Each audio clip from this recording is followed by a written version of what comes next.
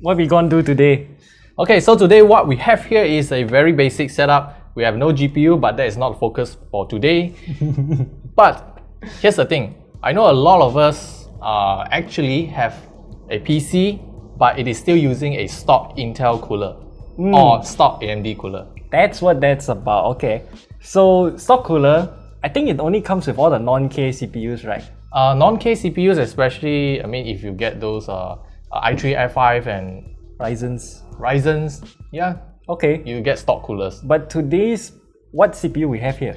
Okay, in our case, we don't have lower end i3 or i5. The lowest end CPU we got here is the actually Intel Core i7-11700 non-K variant. 11700. Yeah. Okay. And I think at first we didn't use the CPU cooler before, so thermal paste is stock. Everything is stock for this cooler. So the cooler actually still got the stock thermal paste on it because this exact cooler is taken from one of the 11 Gen Core i3. No, not 11 Gen, it's the 10 Gen. 10100. So this is the new stock cooler without the copper at the bottom, correct? Yeah. So today, after we do a test on this, what we're gonna do is we're gonna test an aftermarket cooler. This is the ID Cooling SE-226-XT. Okay, what's the key highlight of this thing? Okay, the key highlight of this thing is actually they have ARGB and it's a tower cooler and 6 heat pipes. So pretty much it's a very enticing cooler for those users who want to upgrade from a stock cooler. So today we are going to test if this is a good option for you to upgrade from, especially if you are still using a stock cooler.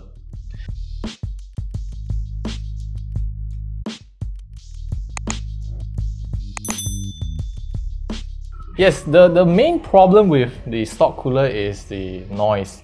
This fan can spin up to 3000 RPM. Only 3000? I thought it's higher. No, that is AMD. Oh, okay. Yeah, it's about 3000 RPM. So we're gonna let this run for a while, but in the meantime, we're gonna talk about why you should upgrade to an aftermarket cooler, even though, yeah, just don't use the stock cooler. Everyone's calling it trash for a reason. Number one, noisy. Number two, once dust get kicked up, it's very difficult to clean. It's quite annoying to clean, I would say. And then thirdly, kind of looks ugly. Yeah, it looks pretty ugly with the plastic build. Yeah, and the best part is all the ugly cables. Yes, the color-coded cables. So one of the main reasons why you want to change aftermarket cooler is, of course, it looks beautiful, quieter, even though the temperature might not improve that much. We have to test that later. Yep. It will still be quieter because the fan doesn't run at 3000 RPM. Oh my god, hardware failure. Yeah, now what the heck? Everything stopped. Anyway, it reached 99 degrees Celsius, so I just think that something happened and then it just don't want to move. I'm gonna take a picture for you guys. I mean, this is a sign of overheating, and then I believe the motherboard self-protection mode. the self-protection mode kicks in and then stop everything now. I think we can move into the cooler already. So let's get it started and see how this thing goes. Yeah, so do keep in mind that our initial test with the stock cooler, stressing CPU, FPU and cache, it went to 99 degrees Celsius. So let's shut this down and then we change to the ID cooling. First, we need to unbox this. You do the honor. Okay, so let's see what's inside. Installation guide, you do the honors on that. So we have installation guide. No, this is accessory box. Oh, I got scared. Full black build. Oh my this is god, beautiful. This is full nickel plating. The fins are very interesting shape. So it's kind of like wavy. This is the fan, okay. Okay, we have the fan. And nothing else. So we only got 3 boxes inside. Technically, this is not a box, but it's just a shroud. Pipes. So you got 6 heat pipes. Actually, is it 6 heat pipes? 1, 2, 3, 4, 5, 6. Yes, 6 heat pipes. Oh! They also have a very special screwdriver, I think. We need to check the box, accessory box. Installation process will be interesting. They got a hole here at the top. So if you look down, there's the screw hole for this. So I do expect them to give a screwdriver so we can screw it easily. Yeah, 120mm fan backplate. AMD or Intel? You need to make sure. Let me check. Oh, screwdriver! But we don't have screwdriver. They really don't have No. you're gonna be in so much trouble trying to screw this thing in. The backplate is exclusive for Intel platform. As for the AMD ones, you will have to reuse your existing the backplate. So you just have to screw in the top mounting plate. Okay, interesting. And the adjustable ones is because they need to support different Intel generations. Like Okay, so let's get a motherboard out. Okay, let's.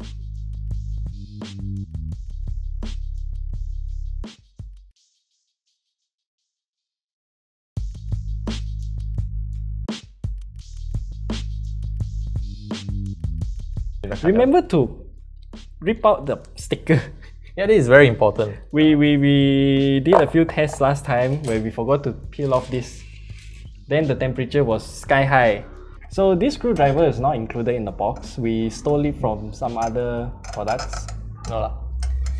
It's more like, I think ID Cooling really need to They need to include a screwdriver. screwdriver. Because a lot of people don't have such long screwdrivers. Even we don't. We have to steal it from somewhere else. Yeah, especially you need not just long and actually thin screwdriver. You know what? I should actually show you how this installation goes. Then you get an idea why. Because one of the mounting screw is at the bottom of the heatsink. So they actually made a hole here just for the screwdriver to go in, down, and then screw it. Anyway, give me the fan brackets. Fan bracket. So they actually included 2 sets of them. Oh, so you can put push-pull. You can do push-pull configuration. But the package only includes 1 fan. So the second fan you have to purchase separately. So you can choose to either directly plug into the motherboard's ARGB socket if your motherboard supports ARGB. Otherwise, they also included this adapter, or what do you call this thing? Controller. Yeah. So this one converts from the Your SATA. ARGB to SATA, so it becomes passive mode lah. It's a passive mode, so whenever you turn Not on, really passive. You can still do controls using. I mean, it is a controller, but changing your ARGB will be more hassle because you need to like access into the internal of your PC and Take apart the case just to change colors. Anyway, let's do IDA test now. And we're gonna start off with stability test. why then? Again, stressing CPU, FPU, cache. I might hit start in 3, 2, 1, go. What was the temperature just now? 99 straight away. Oh,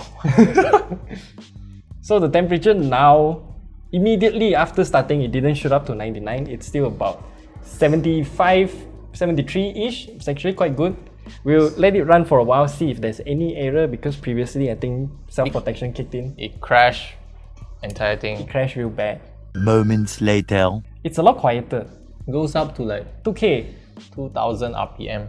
So one piece of interesting equation that you can think of is that the cubic feet per meter, amount of air push per cubic per density of air push. Smaller fans, to push the same amount of air, will need higher RPM, hence more noise and also more dust. And on top of that, the fan design is also part of the I mean the cooling efficiency as well as the noise level. Yes. So for the Intel ones, of course, this is I think this is 80 mil, 80 or 92. 80 or 92 mil fan, and it is way thicker, the blades. Yes. So it's not exactly efficient in terms of pushing through all the airs. That's why they have to go 3000 RPM to Yeah. do that. That's why, like you see, I think more than 10 years ago, 80 mil fans were still famous. I remember there's still pure aluminium 80 mil fans. Those were extinct real fast in favor of 120 and even some larger ones like 200 or 240 mils. Those are fantastic fans if you want a quiet system with very low RPM but still push the same amount of air.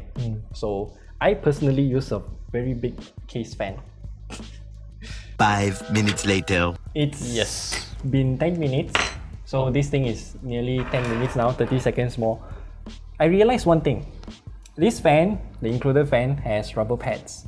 Oh. So when you mount it here, Oh yeah, yeah. so it absorbs vibration. It's even quieter than before, which is really good. Yeah. Temperature is capped off at 80 degrees. That's the highest that we've seen. Zero thermal throttling, so performance is actually really good out of this cooler. It's much better than this thing, and there's a reason why this thing is called trash. Now we have proven you why.